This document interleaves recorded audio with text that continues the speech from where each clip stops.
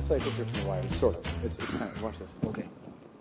Anything else you've neglected to tell me, Detective Freed? Yes, sir. For many years, I wanted to tell you how much I loved you, and that for the 13 years that I was sitting over there in the pawn shop, I was just hoping that it would be the porn shop. I'm only in the white room. I'm sorry. Oh, shit.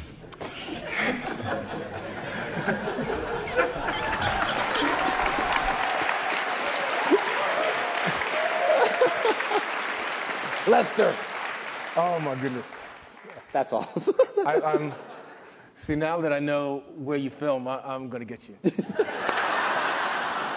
We're only here for 1 week. No. No, I've got you, Toronto.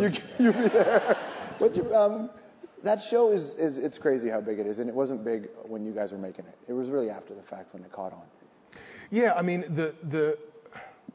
wow, there's so many different aspects to The Wire. Like, are you cool with talking about The Wire? I mean, I'm going to ask anyway, but are you cool with, like, some actors are not cool if that's how people remember them in a way.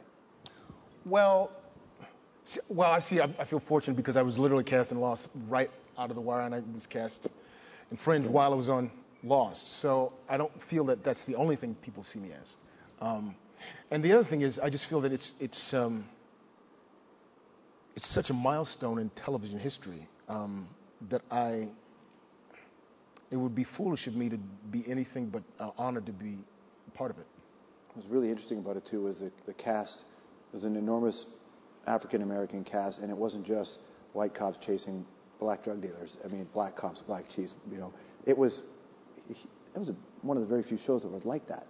And were you aware of that when you were on the show looking around going, this is very unique? Well...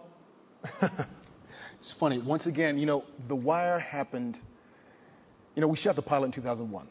And so we started shooting the first season in 2002. So it really came in the wake of the 90s.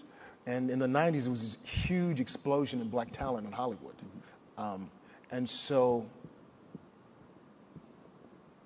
when we were shooting it, at least particularly when we started shooting it, I didn't really think too much about that this is unique, that this is a successful dramatic series that's starring mostly black people. I wasn't thinking about it that way. I was thinking more that this is one of the best things that's ever been on television, and I know it. I mean, it's funny. I remember when I read the pilot for The Wire before I auditioned, I didn't want to do television. I thought television was me. It's funny because my career's been 90% television in the last 20 years, last 10 years. But I just wanted to do theater and film. And when I read that pilot, I thought, I have to be on the show. The pilot was that good.